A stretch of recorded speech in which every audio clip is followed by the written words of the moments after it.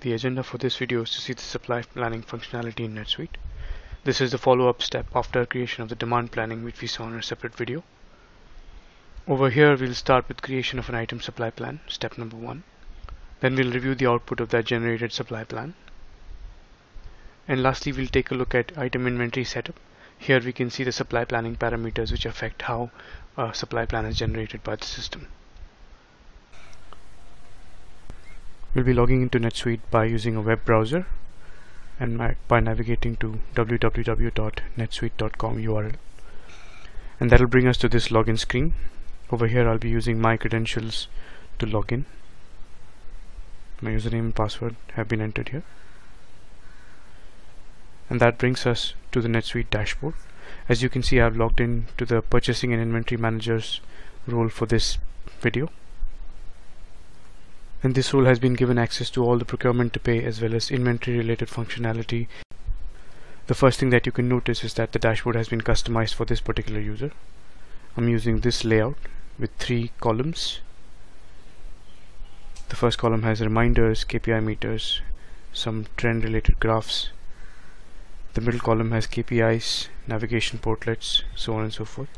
And the third column has inventory trend, shortcuts, so on and so forth.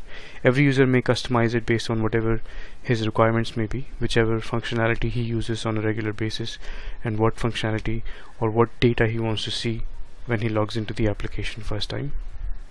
Since this is the inventory manager's role, he also has access to some drop-down menus which are specific to his role, some activities, shipping related functionality, receiving inventory reports, and so on and so forth.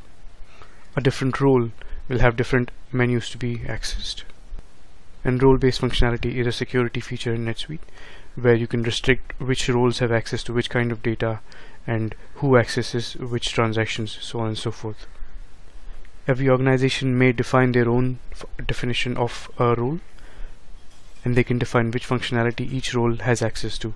As of now, these are the roles that I have access to in this organization, and our functionality today will be based on the inventory manager's role. In this video, we're going to see the supply planning functionality in NetSuite.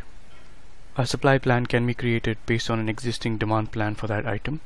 We saw the creation of a demand planning for an item in a separate video. In this video, we're going to talk how we can move forward and create a supply plan based on the existing demand plan for that item. We are currently on the item demand plans screen in NetSuite. From here, we can already click on generate item supply plans. And over here I can specify which subsidiary I'm creating an item supply plan for, the location for which the supply plan will be valid, the location and item type I can filter based on my requirements at this moment. I can also specify the date from which I want to create a supply plan, the start date and the end date here. So I'm just going to extend the end date beyond 6 months because my demand plan was created for the next 6 months. I have projected for the next 6 months how much demand I will be expecting for this item, Samsung Galaxy Note. I'm going to select this here. So since this is a filtered list, I'm only seeing one item, but I could also remove this filter and see all the items available for supply planning, but currently I'll be using this item.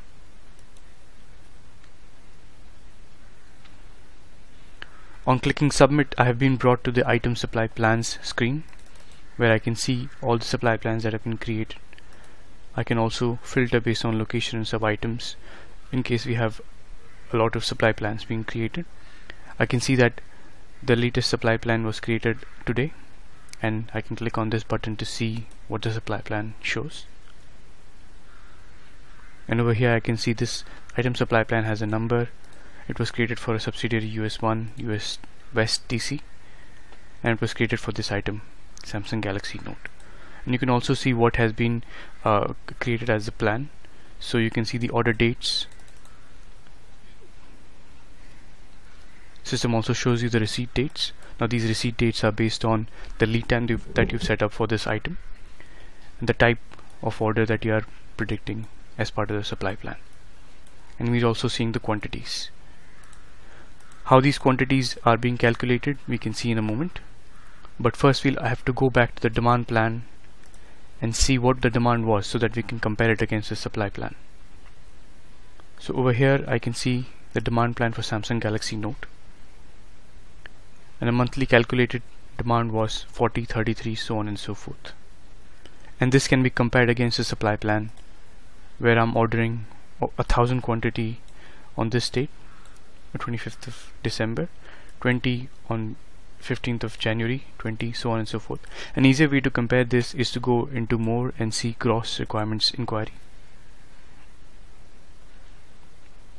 And this shows you a side-by-side comparison of your quantity on hand and whatever you have planned to purchase versus whatever demand has been created in the system. So I can see that on this date there is an existing demand of 1,000 quantity because there was a sales order which was entered into the system for this quantity, and the quantity on hand goes to minus 976 because it began with 24, and then a planned purchase order has been created here which leaves the effective on hand quantity as 34 because 1010 minus 976 becomes 34, so on and so forth.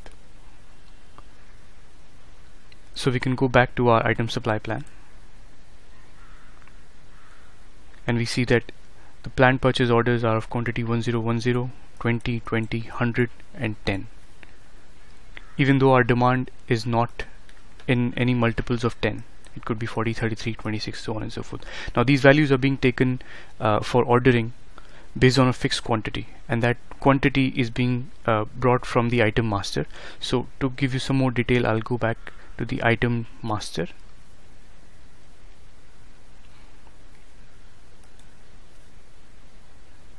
and over here under the inventory tab for Samsung Galaxy Note, I can see that some parameters have been set up for different locations.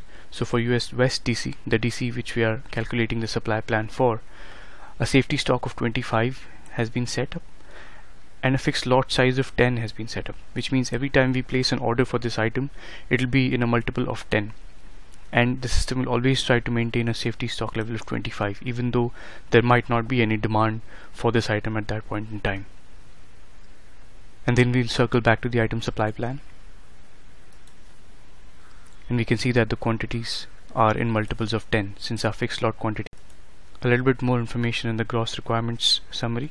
You can see that the safety stock level shows as 25. So even though my quantity here has become 10, the system is trying to maintain a safety stock of 25 at any given point in time.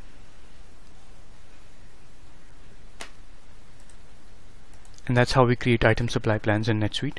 Now these item supply plans can be taken forward and items can be ordered based on these supply plans, which means purchase orders can be raised, and we'll see that in a separate video. Thanks for watching.